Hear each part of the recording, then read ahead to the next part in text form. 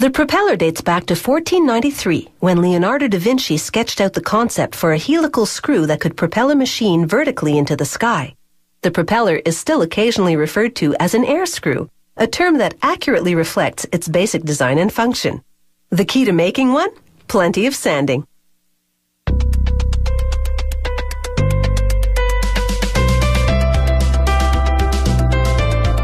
Wood propellers start out as a laminated block of maple wood.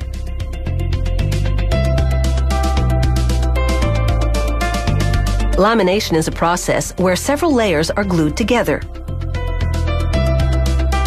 The block has between 36 and 48 layers, just 1.5 millimeters thick.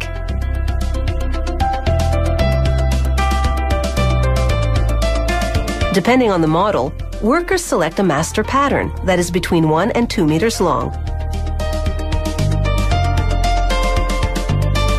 They lay this pattern over the maple block and mark a 1-inch center hole.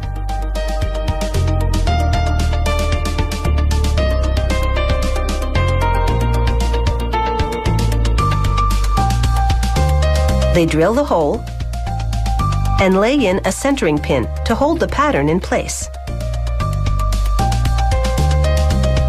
A worker then traces the pattern on the top of the block.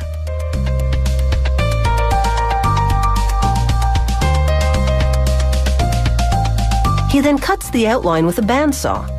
This is the propeller's profile.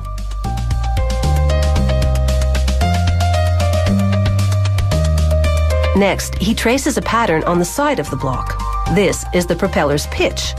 Pitch is the amount of twist in a propeller's blades, which dictates the amount of propeller thrust. Using a pattern guide, he marks where the pitch blends into the center hub, then removes the bulk of the pitch with a bandsaw.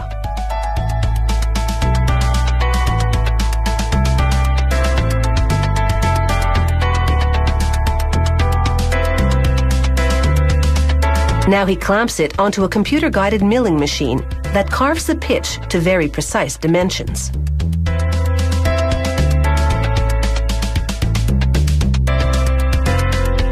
The machine's carbide-tipped cutters remove 1/100th of a centimeter per pass.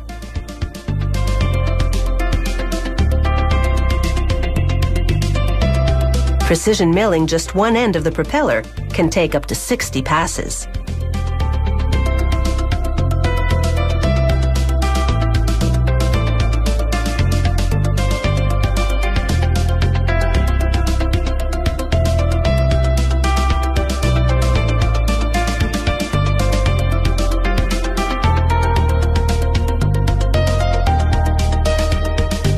Next, he shapes the airfoil with a bandsaw. The airfoil is the side of the propeller that is shaped like an airplane wing and produces forward thrust.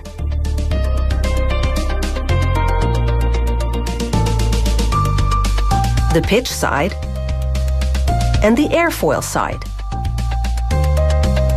Workers use a tool called a spoke shave to smooth the propeller further.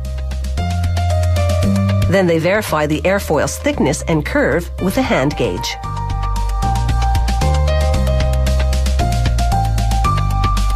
Next, they spray on a contrasting color that will help them when they begin smoothing the propeller.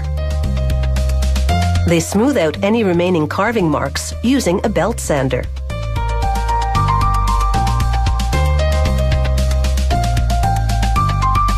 Then they check the propeller for balance.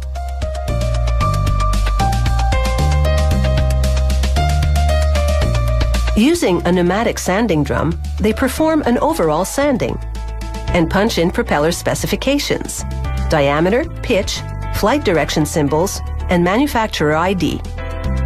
Workers hand inspect the propeller, then perform a final sanding and balance.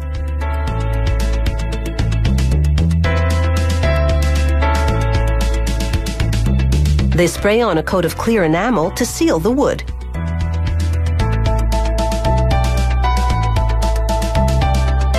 And apply a safety color to the propeller tips to make it visible while it's spinning. 2 final protective coats of clear enamel, 24 hours of drying time, and these propellers are ready for takeoff.